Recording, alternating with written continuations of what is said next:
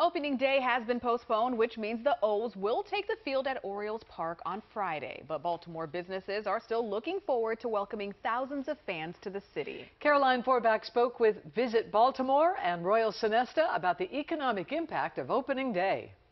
As you can see, local businesses are getting ready for opening day. The start of the season means an economic boom for the hospitality and tourism industry here in downtown Baltimore. So this is a very important time for us, for our economy, and it's a big win for the city as well as the state of Maryland. President and CEO of Visit Baltimore, Al Hutchison, says opening day is one of the most important days of the year for the local economy, particularly tourism and hospitality.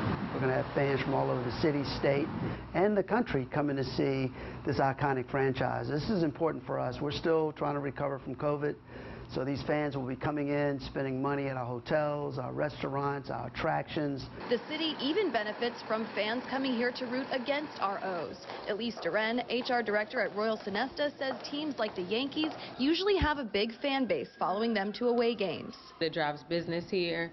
It has driving stays, maybe 40 to 50% with those teams, and then any other national teams, maybe 10 to 20% more occupancy. Located on Pratt Street, it is just a short walk from Orioles Park. Baseball season is always a busy time for the four-star hotel, and they're celebrating opening day in their own way. We have a restaurant upstairs, so we're running specials, especially for opening day, honey Old Bay wings and orange crushes. Royal Sonesta is also offering free parking on all stays throughout opening weekend.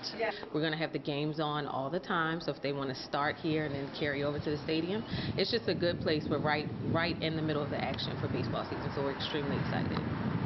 Rooms are filling up quick, so don't wait too long to book your stay if you're coming in from out of town to see a game. Reporting in Baltimore, Caroline Forbach, WJZ.